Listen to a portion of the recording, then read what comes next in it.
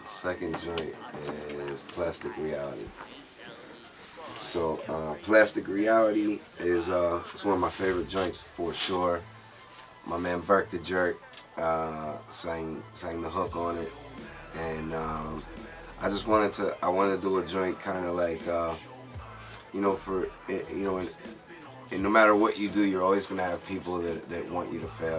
Like the crab in the barrel kind of thing. The people want to drag you down, and this song is kind of like, I wrote it kind of in respect of like, I don't even care about that. You know what I mean? I'm gonna do what I'm gonna do, and I'm gonna set my goals, and I'm gonna reach my goals, and so that's like lyric wise, that's really what Plastic Reality is about. And yeah, I think I love it, man. Bert killed it, killed the hook.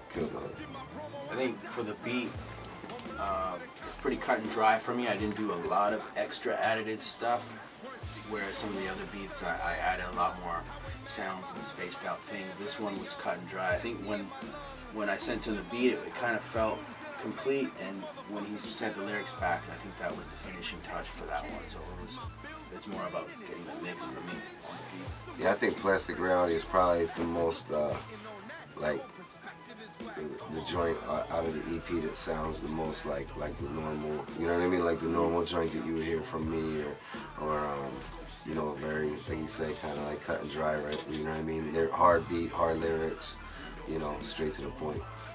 If you were to say that you have a feel good song on the album, that would be it. Yeah. That makes